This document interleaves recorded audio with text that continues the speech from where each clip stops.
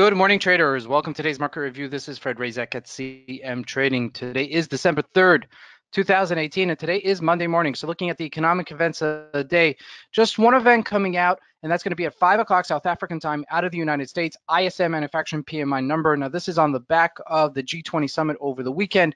So this is not such an important number, but there are any surprises. You do want to know that it's coming out. Now, taking a look at the Forex items, Euro and the Australian dollar rally versus the US dollar, they gap up, but will this rally actually continue? We're going to take a look at that. In terms of the indices, Dow Jones gaps up this morning 470 points, and we're about above 26,000 once more. Now, we spoke about this. This would be the end of the year rally, and it's happening. Happens to be that there's a G20 summit, but the end of the year rally is happening, okay? And we're in the midst of that right now. And taking a look at the commodities, gold and oil both bounce, and kind of giving us a wave for next year as to their direction as well. Now, taking a look at the stocks, Facebook and Amazon and Apple all bounce as the market did, and let's take a look at what we can expect from later today. So I just want to highlight this fact, okay? And the reason I say Apple and Facebook and Amazon all bounce, okay, the general market is much stronger than these stocks, okay, which means that ultimately there's a relative weakness, okay, even though the markets are going higher and they're strong, okay, the general market is strong, these sectors are getting weaker compared to the rest of the market. Now, I would have expected these stocks to be much higher than they are, because if we look at the Dow Jones, we're going to jump into the Dow Jones. We're looking at it right now. It's trading right now at 26,000. As you can see right here, right there, we gapped up this morning, okay? So we're really right back to where we were about 3 weeks ago, okay, which is unbelievable, because this move just by itself from here down to here is 2,000 points.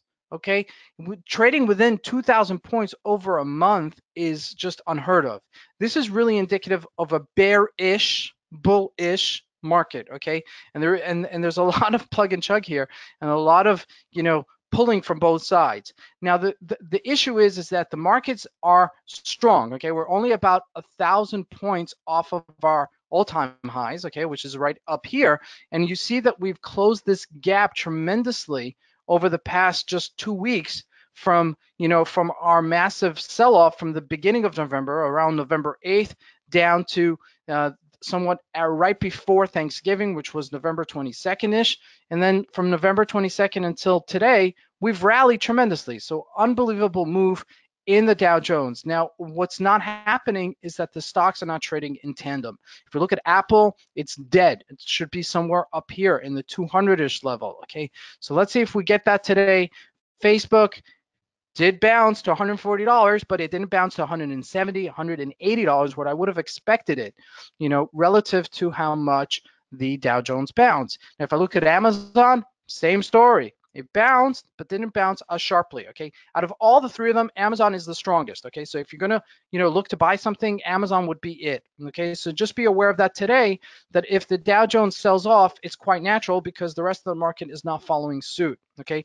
Now, if we jump to the Euro and the USD, you could see that we are just above that 14-day moving average at 1367. Now, this is really, another story between the Euro USD and the Aussie USD. Now, we've mentioned before that the Euro has been relatively weak versus the USD as opposed to the Aussie dollar. Now, if we look at the Aussie dollar, it bounced above, gapped up, and making new highs, okay, above our resistance level of 73.35, as you can see right here, and now we're trading at 73.66. So the thing is, I'm looking to see some sustenance here.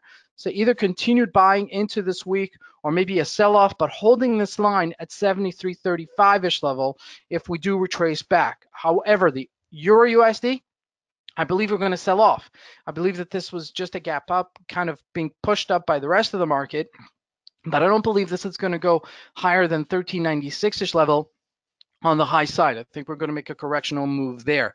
Now, jumping into gold, we're back to the upper range here, and gold usually sells off when the rest of the market rallies. So you could see here that there's a little bit of uncomfortability in the indices, in the Dow Jones rallying vis-a-vis gold. Gold is usually a haven investment, and you can see that it's rallying here, which kind of implies that it may even go higher after the new year. Now, I've mentioned that many times before, and we're closing in at this 1228-ish level, not to the 1230, 1240-ish level, which is our upper resistance.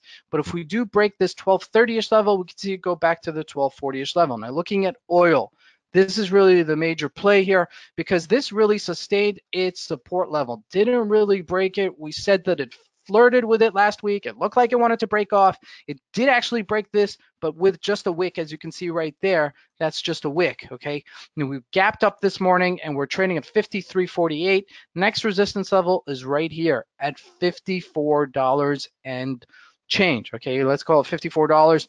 So that's our next resistance level. So if we do close this area, that's where I would look actually for a little bit of a dip. Okay, so that's something to keep on your radar later today. So lots happening today. This conference will now be recorded.